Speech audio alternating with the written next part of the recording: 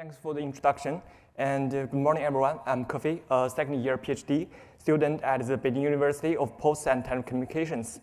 Today, I will introduce Hostping, a simple but effective system to diagnose intra-host network bottlenecks. First, I will introduce the concept of intra-host network bottlenecks. This is the basic topology of host network.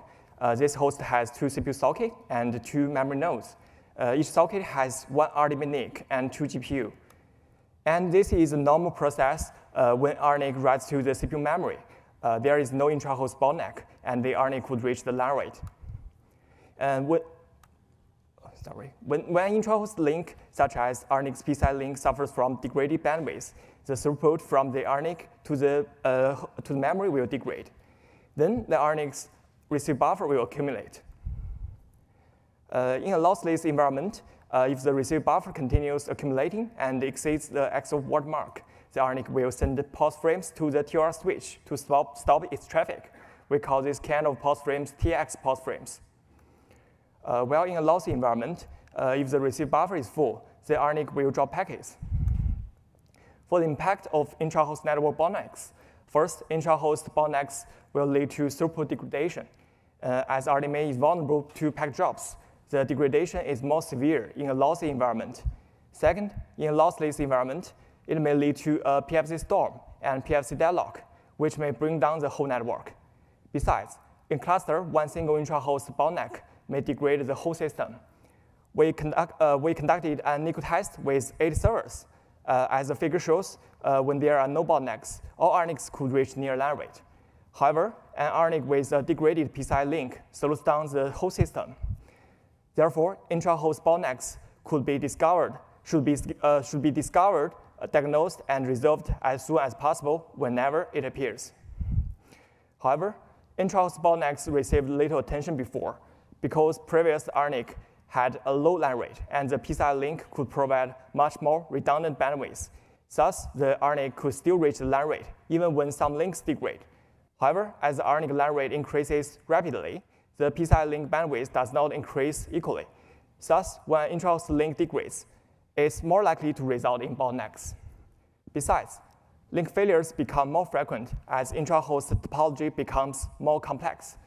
In addition, as host configuration items increase, misconfigurations become more frequent. Some of them may lead to performance bottlenecks. For bottleneck diagnosis, we have two primary targets. First, we need to quickly find intra-host bottlenecks whenever they appear, so we can deal with them to avoid application performance degradation.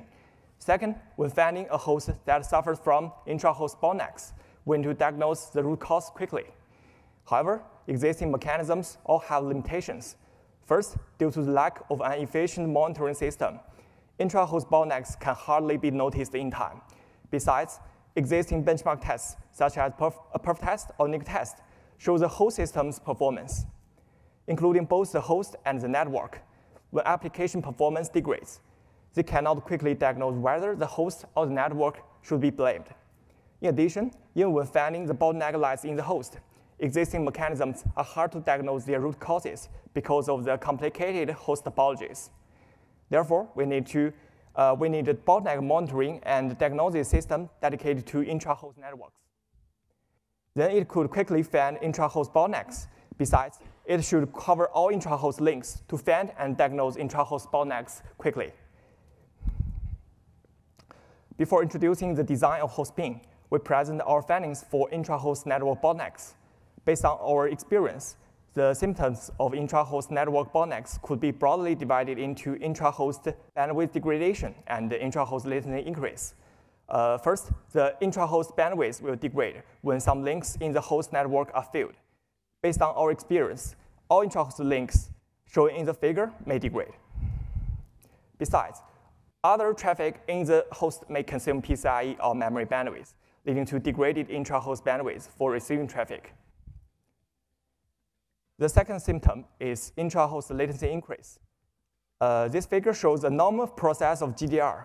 That means GPU direct RDMA between RNIC2 and GPU4.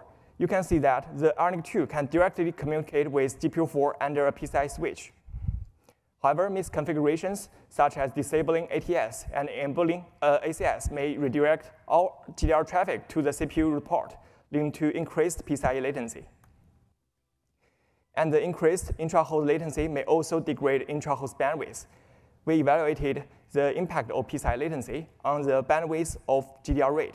We test the GDR rate bandwidth of distance 1 to 4 and use Mellanox new host to measure the PCIe latency. As shown in the figure, from distance 1 to 4, the PCIe latency increases from 1 microsecond to 2.4 microsecond, and the bandwidth degrades from near line rate to around half the line rate. The reason is that RNIC limits the maximum outstanding PCIe read requests.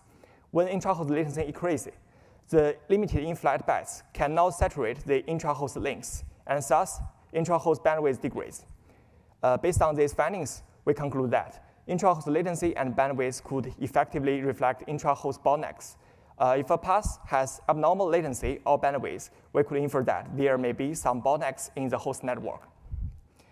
And this guides the core idea of Hostping: measure intra-host bandwidth and latency with loopback tests. This figure shows the loopback process. The loopback traffic goes from the host memory to the RNIC send buffer, then to the RNIC receive buffer, and finally back to the host memory. The whole process happens only in the host network. Therefore, we could use loopback bandwidth and latency as intra-host bandwidth and latency. And in brief, Hostping uses large messages to measure intra-host bandwidth and uses small messages to measure intra-host latency. Hostping is an always-on service. When there is no task on the server, Hostping periodically measures intra-host latency and bandwidth with loopback tests, and uses these metrics to monitor intra-host path status. If some paths are abnormal, Hostping will further diagnose the root cause. When the host is busy with services, Hostping runs loopback tests to diagnose intra-host bottlenecks when RNICs show abnormal counters. Next, I will first introduce how Hostping diagnoses the root cause of intra-host bottlenecks when the host is idle. Here, idle means no tasks on the server. Then I will introduce the same process when the host is busy with services. When the host is idle, Hostping periodically conducts full mesh loopback tests between all RNICs and all endpoints to get bandwidth and latency metrics. These endpoints include all memory nodes and all GPU. In an A100 server shown in the left figure, we could get bandwidth and latency metrics like this by conducting full mesh loopback tests. Then we can compare the measured bandwidth with the baseline to judge the path status. Note that the baseline value is collected on some normal servers. For endpoints affinitive to RNICs, here affinitive means all memory nodes, and the GPU enter the same root port with the RNIC. For these endpoints, the RNIC could reach the line rate. Thus, for these paths, we could judge their status by comparing with the baseline. If the measured bandwidth is lower than baseline by a threshold, we mark this path as abnormal. Otherwise, we mark this path as normal. For other endpoints, the RNIC could not reach the line rate due to high PCIe latency.